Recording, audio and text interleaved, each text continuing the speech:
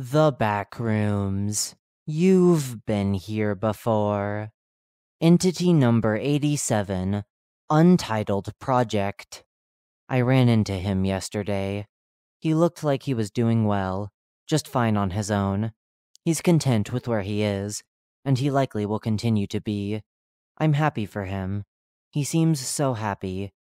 If I were confronted with death in this instant, and were given but a single wish, my wish is that he'd never have to know the pain of remembering the feeling of another person's protruding spine in their back. I used to believe that one had to love oneself before one could love others. It was harped into my ears ever since I was little. I don't believe it anymore. He was my everything, and I knew his heart in ways I thought would never truly leave me. Yet, there he goes. I can't love myself as I am now. I am too chemically misshapen in the mind to truly do that. He is so human, and I love him, and that is the tragedy. I think there is some bliss to be found in the ignorance of only knowing someone for what they want you to see.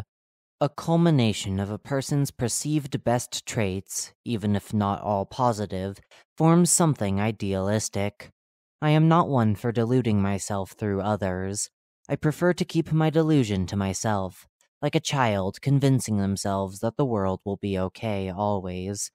There is something more beautiful to be found in a human, a person who is flawed, a person willing to tell you all their flaws, show you themselves like a martyr in death, yet still letting you live alongside them. Everyone has two big fears in life, a public fear and a private one. A public fear is generic, something you can tell a stranger in icebreakers, like ghosts or skeletons in the closet. A private fear is a fear of the soul. I think I have many. I am so afraid of what is inside me that I resolve by appearing fearless. No mythological entity could scare me, for what does a skeleton hold against my desire to destroy myself in front of others so they can be mad at me and have a reason? A culmination of ectoplasm presenting as a ghost could never match the ghosts of my past. With every person I've ever had the chance of impacting, and every person they've impacted, all coming together to see that I am no longer something to be absolved. I am but a sin. I love him so much. I would do anything to make him happy. That's the scary part. I want him to come back into my life so badly. I stay awake as long as I can at night, just so I can form the image of him in my head over and over again. I've begun to play instruments just so one day I can play a chord, and it'll be just like his scent. I wear a jacket all day, though I'm not cold. The warmth that seeps into me is like a hug. His hug. There's something so cathartic about it. His embrace just screams so quietly. It says everything it needs to say so loudly I can't miss it, but so softly it still feels like home. One day, I'll die. One day, he'll die. Sometimes, I'll climb onto the roof of a building, and even though there aren't any clouds in the sky, I'll pretend that there are. I'll imagine it. The movements I spend with him. Sitting together. An entirely empty area, with plenty of room to maneuver and find space. Yet, we were next to each other. He says something offhand about the way the sky looks. I giggle. We look at each other, and for a moment, there is nothing but silence and a gentle wave. It's not real, but it brings me comfort. The thing about delusion is that living in it can feel so good. And sometimes, if you pretend hard enough, you'll be able to convince yourself that that feeling is real. But it isn't, and that's something you have to make okay. He left part of himself inside of me. He wasn't meant to be there forever, but the time he spent with me now was more than I could have ever asked for. I'm glad I knew him. I don't know what will happen in the morning, but tonight, this night, I'll look up at the sky, and with all the tears in my eyes clouding my vision, it'll be like there are stars in the sky, and I'll put up my fist and reach for them, for my love, my anger, and my desire are all seen through the eyes of a child. Then, streaking down my face, those stars will fall. Entity number 87. Habitat. The Hub. Description.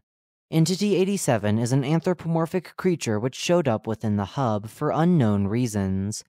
It wears a ragged gray shirt and red shorts with white trimming.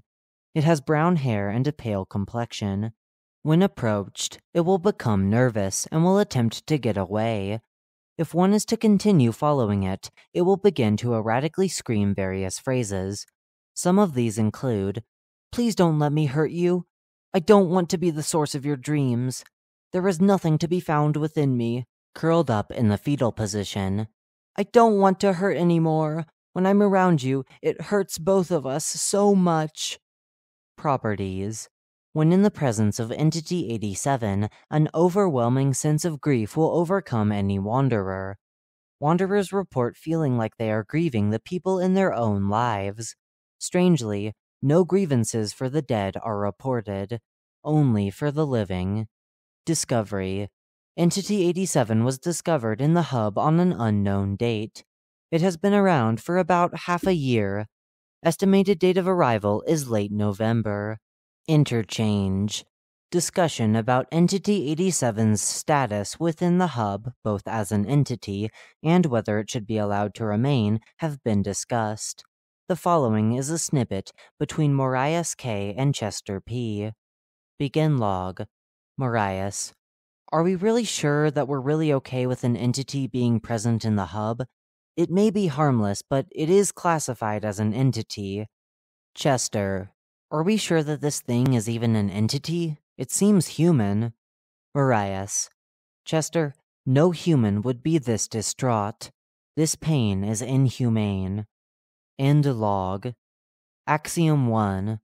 Discussion of changing Entity 87's status from entity to person of interest are being looked into. Because of listed properties, this change is uncertain.